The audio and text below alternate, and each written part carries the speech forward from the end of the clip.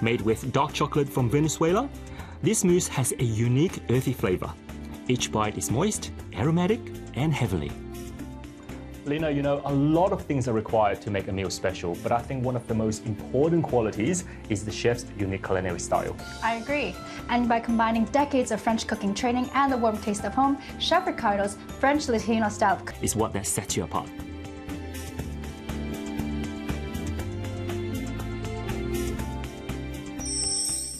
No one loves shoes more than I do.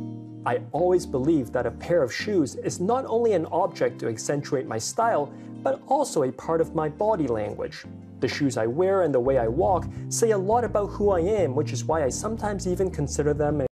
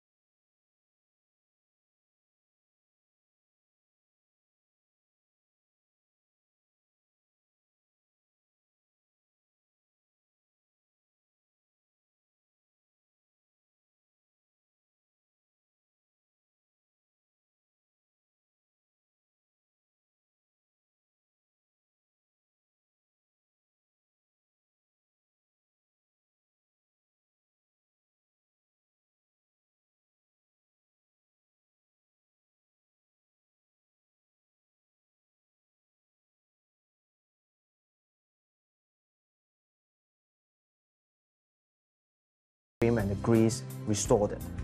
Next, it comes to the shoe wax.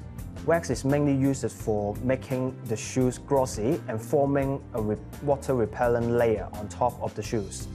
Apply the wax onto the leather thoroughly, then we will add a droplet of water on it and buff the shoes, mixing the wax and water to complete a shiny and water-repellent wax layer on the leather. Lastly, the edge of shoes need to be taken care too. Edge color we use is to cover scuffs and fade the color on the leather sole edges. We apply the material with a sponge applicator. Wait for a few minutes until the material dried out. These are the steps of a proper shoe shine to keep your shoes in a good condition. Gentlemen, mastering the art of polishing your glossy leather shoes is important, but it's not enough. You also have to get to know and understand the character of different kinds of shoe leather. That way you can ensure that your shoes age well and look their best over time. In a way, life is no different than the weather. It's often unpredictable, so make sure you always have a backup plan. That way you can overcome whatever life throws at you. The same goes to maintaining your leather shoes. Knowing how to keep bad weather from ruining your footwear can make life a little easier.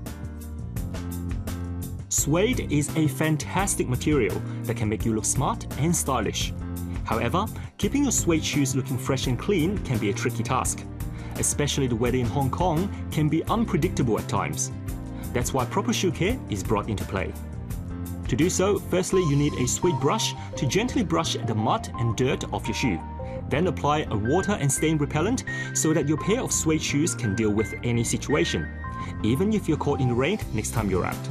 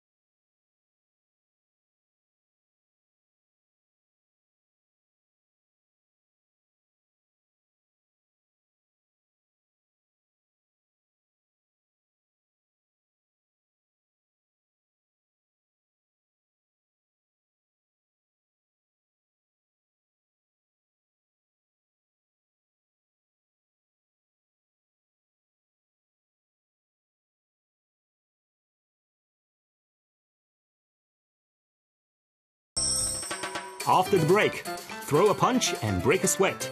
Explore some unconventional ways to train your body. And savor the finer things in life with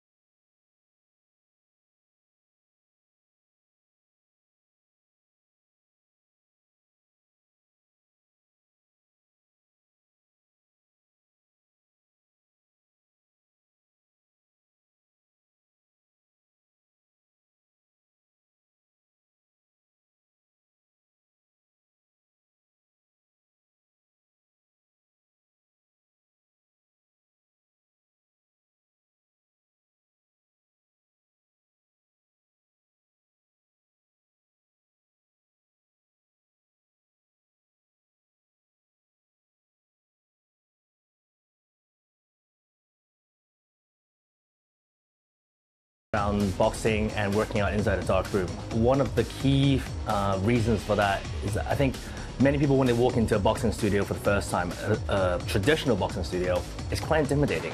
You know, you see people sparring, you know, everyone's sweat's flying everywhere. So we wanted to create an environment where it's dark. You go in, you focus on yourself.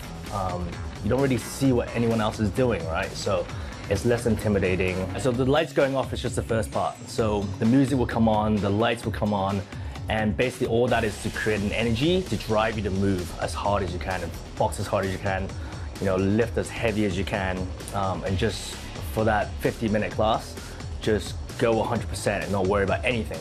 We want you to leave all your inhibitions at the door. We want you to leave all your stress outside, and just focus on, you know, bettering yourself for that 50 minutes. Hey, Bonnie, you're actually pretty good. Thanks, Des. I do boxing every now and then. I just love to try out different exercises that improve my body strength. Well, it sounds like you need more of a challenge. Of course. Let's see what Billy has to offer. So we have two types of classes. One of our classes is Blitz. The Blitz class is the class where on the boxing side, we actually incorporate more advanced movements. So you'll have slips and rolls, defensive movements, aside from just punching the bag. On the floor side, where we use dumbbells and our slam balls, the workouts are designed in a way where you have to push yourself. We set a set amount of reps, and you have to try and complete it within a set time. So it really comes down to how much you can push yourself to get the most out of the workout. And we find that by alternating between boxing and squats and deadlifts, the traditional means of functional exercises, it allows the person to kind of get a much more full body workout. In traditional boxing, a lot of people will find that, you know, just throwing the hands it's purely upper body. And because a lot of our customers are female, we see the benefit of actually adding a lot of leg workouts into it and a lot of core workouts into it. And that actually translates into boxing as well, and improving your boxing as well. Des, that was such an amazing workout experience. You know what? Most people might be afraid to be in the dark, but it actually helps to improve your concentration. Plus, with the addition of that upbeat music, I feel like I was in a healthy club. You know what? Working out in the dark was kind of cool, and the workout was much more intense than I thought. I think we're ready for another round. What'd you say? Let's go. Many people believe that what a person does for a living reflects who they are, but sometimes judging someone by their occupation doesn't do justice to their true quality and style. For example, a medical doctor is an occupation that stresses a lot on professionalism, and an iconic feature of it is a plain white coat. But my friend Dr. Angela Lee's own style is somewhat a polar opposite to the typical wardrobe of a physician. Get to know more about her from her vast fashion collection and her bold and unapologetic style.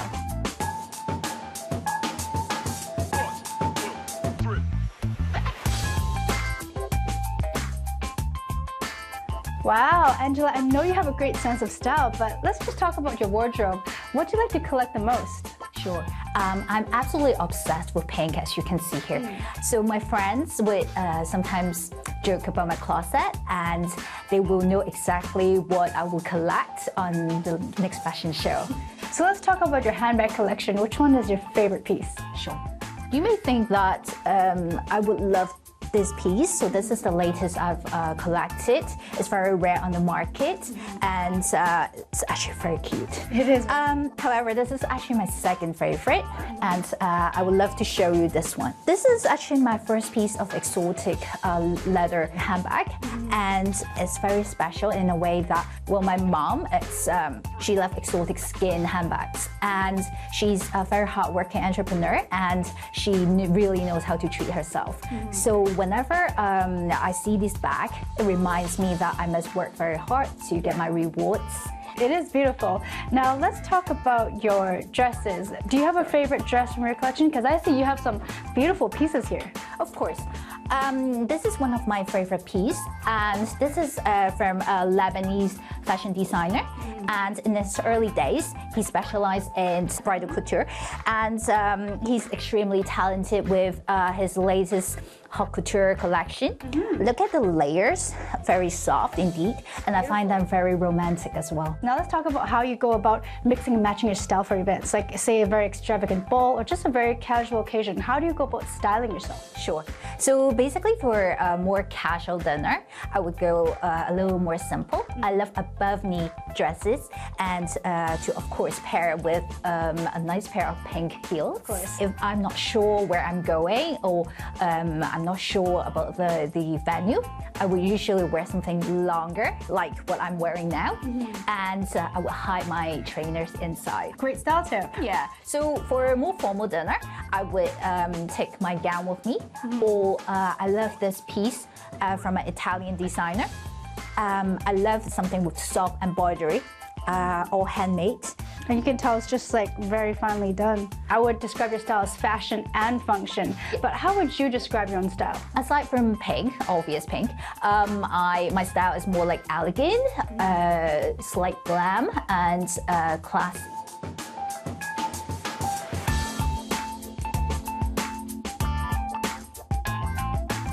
But let's talk about you. Being an entrepreneur, what's a day in your life like? I would say that I like to be very organized with my day. To maximize my day, I try to fit in 30 minutes of cardio per day, and to boost up a little bit of endorphin to get the circulation going. Right. And two things I would never miss. First thing is the coffee, right, like everyone else. Second thing is my meditation in the morning.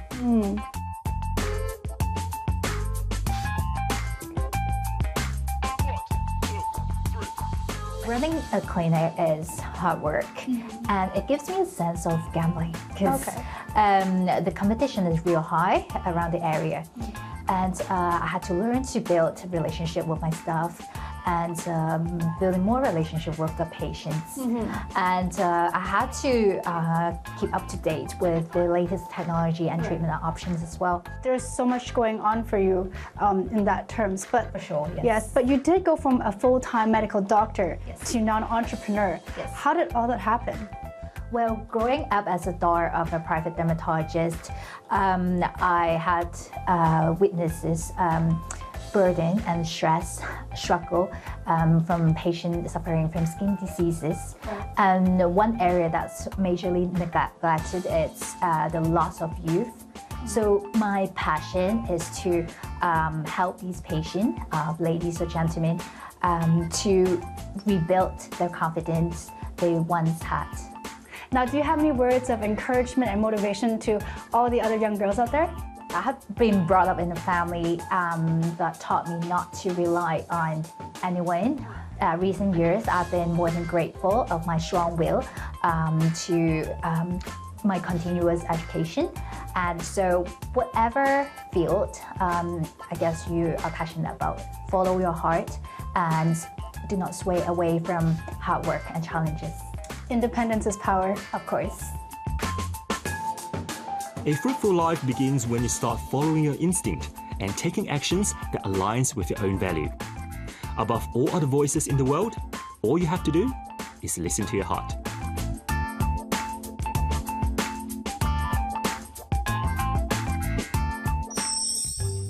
And that's all the time we have for this week's episode.